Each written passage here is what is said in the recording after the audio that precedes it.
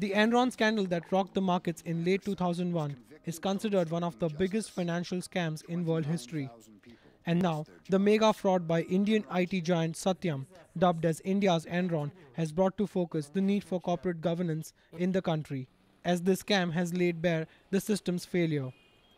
Industry heads believe more efforts are needed to ensure that laws are all inclusive and provide timely justice.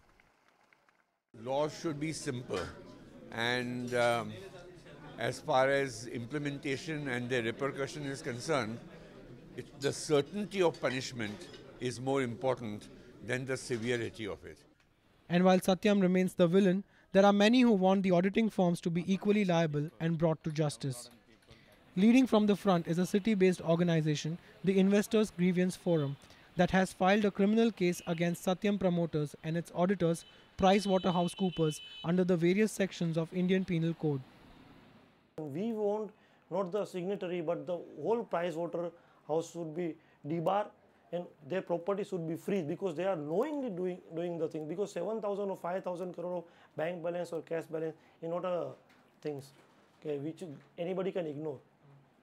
While Satyam's ex-chairman Ramalinga Raju owned up to his guilt, this latest episode of the corporate undoing has brought in an air of disrepute to India Inc.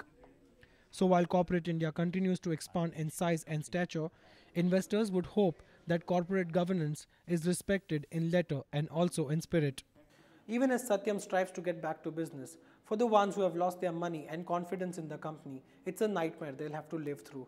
And as Indian industry strives to ensure that corporate governance becomes a significant attribute in encouraging investments in India, there are challenges that need to be overcome.